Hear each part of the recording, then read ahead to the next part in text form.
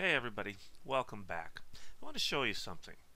This is a project I've been working on. I've got a Raspberry Pi here, and attached to the Raspberry Pi is a board that's been made available by NW Digital Radio.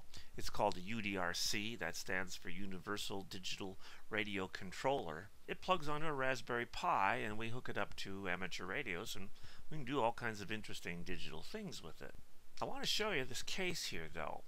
I decided to design this case. I use a laser cutter at our Bellingham makerspace and cut the case out of acrylic. But there's something special here that I want to draw your attention to. Let me show you closer. I designed this case so that we could add a standard barrel connector to put DC voltage into this product. If you've ordered one of these cases, this video will show you how you can install that barrel connector yourself.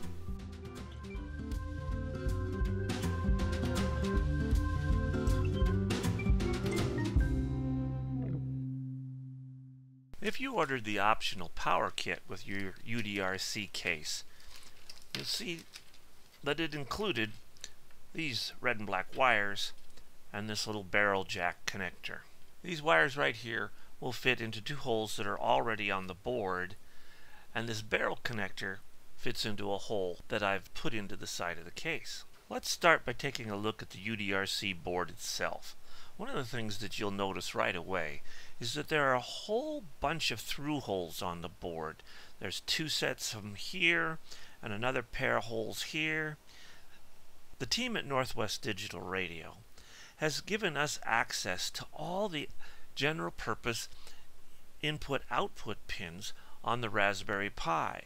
In fact, we have two sets of pins here that match up with most of the pins that we would normally have access to on the Raspberry Pi itself. In fact, the only ones we don't have access to are the ones that the UDRC is using for its work. Behind this blue 15-pin connector, you will see another set of 16 holes. These provide link to this radio connector. So, what's with all these extra holes in the board anyway? Why are they there? The team at NW Digital Radio wants us to experiment. Their motto is putting the amateur back in amateur radio. With these extra holes on the board, we can do our own thing. For example, one of the hams in our amateur radio club has installed a GPS module from Adafruit right here on this board. The board we're working on today is actually a UDRC-II. This is the second version of the board to come out. Over here, I have the original UDRC, and this one I've already added some things to it. You'll see right here where I have already added a little connector that's going to take the power lead. We'll be adding one to this board as well. There's some significant differences though between the two UDRCs. The first UDRC here came with this connector here. Its original purpose was to hook up to a Yaesu Fusion repeater. That's what this connector is for. They came up with the idea of adding a 6-pin DIN connector to it as well.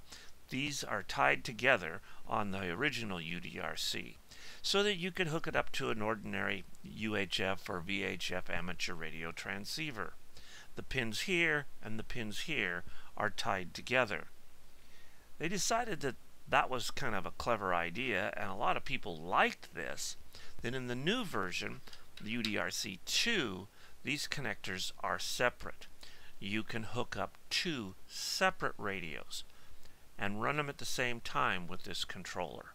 That's where the term UDRC-II comes from, two radios. Adding our power connector to the original UDRC is easy and straightforward. Take a look. The through holes that we want to connect to on the original board are well labeled. You'll find them right here, plus 12 volts and ground. But now look at the UDRC-II. Not only are the labels no longer there, but additional components have been added right next to our through holes. So there's good news and there's bad news. The good news is that our 12-volt and ground through holes are still in the same place. The bad news is that this surface mount component is right underneath the edge of our JST connector. My friend Brian Hoyer, KD7UDR, who designed this board, really likes what we're able to do with this connector. And he promises me that in the next run of these UDRC-IIs, or whatever they decide to call the next run, there will be room for this connector. But hey, we're hams. We're do-it-yourselfers. We can make this work. What we'll need is your favorite hobby knife, and we will just cut ourselves a little notch in this connector so that it will fit onto our board properly. Now we make sure that the polarity is right. We've got red wires for positive, black wires for negative. When the connector is in place, notice that the red wire is going to be at this end where the 12 volts is, and the black wire will be at that side where the ground is. So what we'll have to do is cut a notch in the back of this connector. We'll set this down, and we'll just take our little hobby knife, work our way into it. Don't have to go too far. And then we'll turn it around, and from the underneath side we'll cut back to that slice we made there before. Maybe work our way again from this edge until it's ready to come off.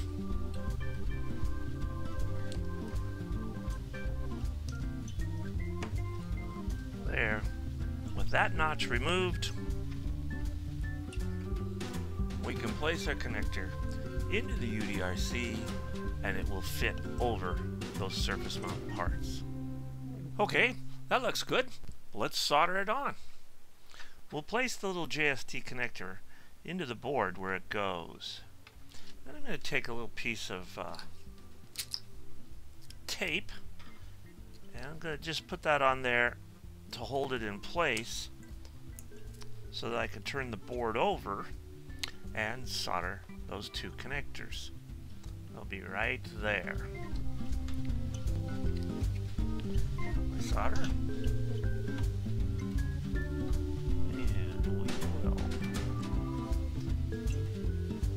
will solder just one pin first.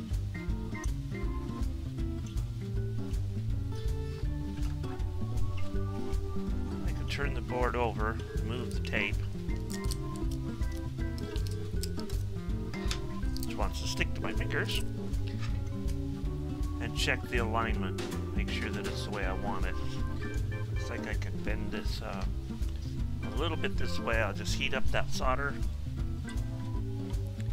and using my finger on the other side, I can feel when it's sitting firm against the PCB. I like the looks of that. We'll solder the other pin.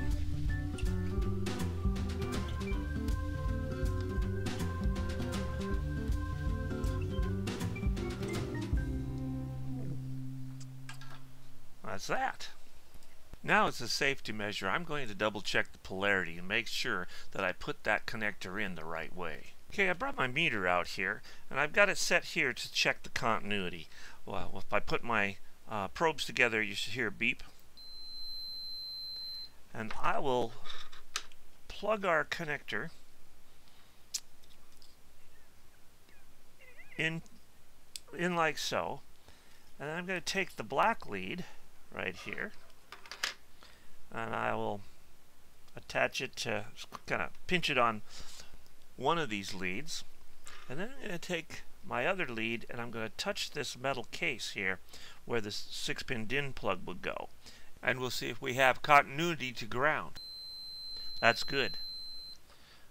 That means we've got that in there right. Now let's prepare the other end. Now this barrel connector is an interesting device.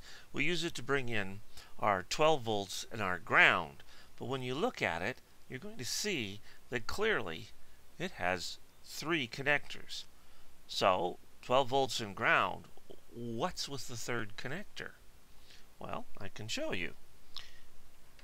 If I take my meter again to check continuity, we have 3 lugs here. I'll put one probe on this lug and the other probe on that lug, and notice they're tied together. They're the same thing, but not really. You see, not only is this a jack, it's also a switch. If we take a plug and insert it into the connector and do the same thing, I'll put my probes on the same 2 lugs, there is no continuity. So what's with this anyway? Well, first of all, it has nothing to do with our project, but you've probably used this many times, maybe didn't know it. Have you ever had something maybe like a radio that could be run off of batteries? Put batteries in it, it runs fine, but you also have an AC adapter, and when you plug in the AC adapter, it runs off of that instead of the batteries. Well, this connector works like a switch. So when the batteries are in your radio, the current travels through the switch and the radio runs from the batteries. As soon as you hook up an AC adapter, however, that disconnects the batteries from ground and you're running the radio from the AC source instead. What's important to our project is we need to know which connectors we solder to and which one gets a red wire and which one gets a black wire. Well, if you examine the jack carefully, you'll see that the 3 lugs are each a different length. They end at the same place, but they start in different places around the base. The shortest one right here that starts from the very edge and comes up is the center connector. That's going to be our positive lug. The second longest one right here is where we are going to hook our ground. There's a real long one over here that we won't use at all.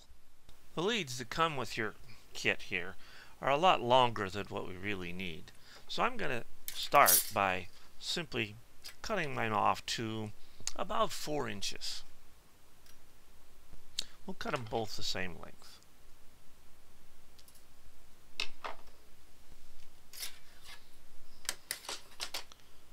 Now we'll need to strip the ends of those wires that we just cut off.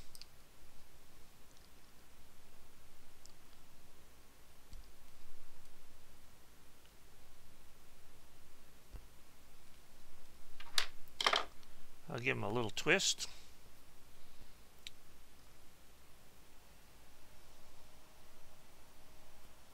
And then, before we solder them to the connector, I'll tin them a little bit.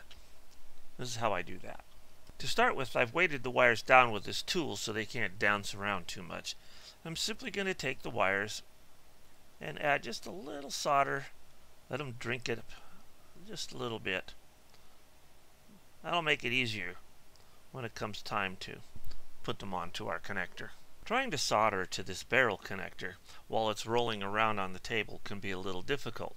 So I've got a little trick I'm going to show you that'll make it a bit easier. I've taken 2 sides of our case and put them together just to form a little bracket. I can stick the barrel connector through this hole, attach it with the nut,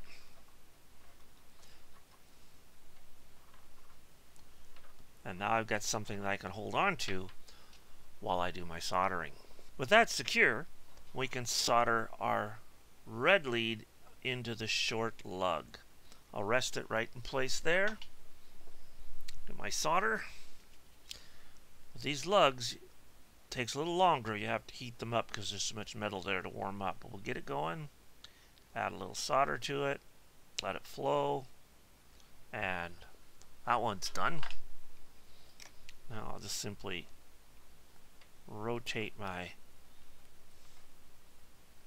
jack a little bit.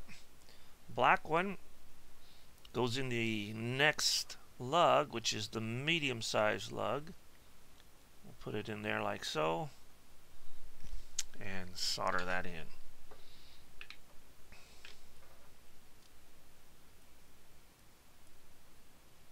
Let it flow. we go.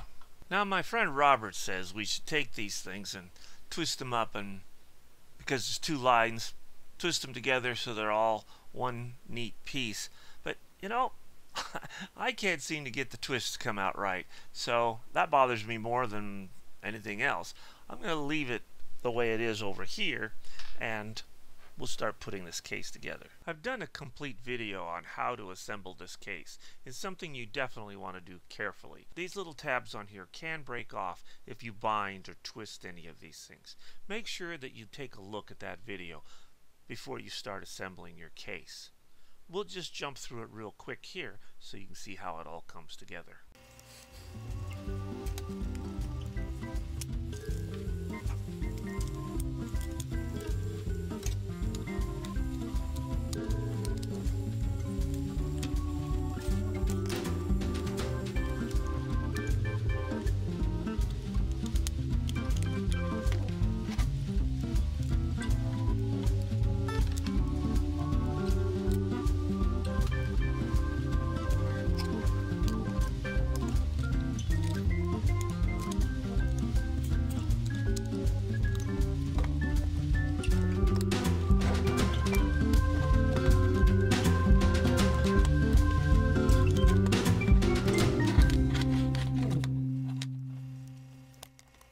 Now let me show you one last thing before we hook up power to this thing.